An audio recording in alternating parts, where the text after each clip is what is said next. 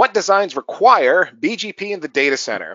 I love this question because I could argue none, but then there are actually a lot of reasons why you might want to use BGP in the data center. So I'll let you guys tackle this.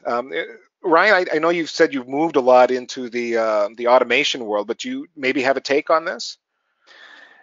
Yeah, I mean, specifically if you're needing to move L2 services across your infrastructure in the data center, then you're going to be looking into EVPN type topologies, which obviously you're going to be using BGP there, which is probably the most popular one right now.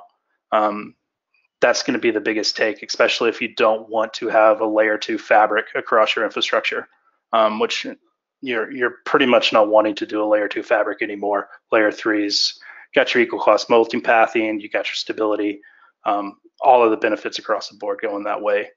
And then uniformity across all of your top of racks, that obviously helps with a ton of automation and moving into stamping out your infrastructure quicker. That's my initial take anyways. Seconded. Yeah, I mean, and then probably if you're running some kind of edge service towards a service provider or something, that's pretty much going to be BGP. So